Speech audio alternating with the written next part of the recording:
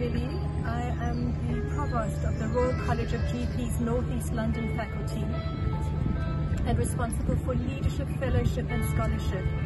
I'm here standing outside this wall thinking about people in our communities who we've lost during the pandemic and listening to this beautiful music called To Flourish, composed by Yun Ri, a medical student at Queen Mary.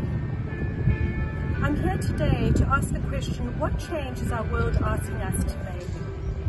Our world is asking us to regenerate ourselves, our systems and our world for fairer systems and for healthier places.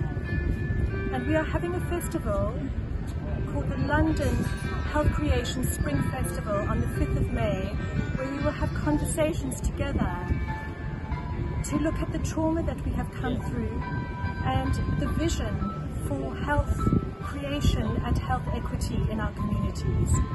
And I'd like to invite you all to be there. I'd love to see you.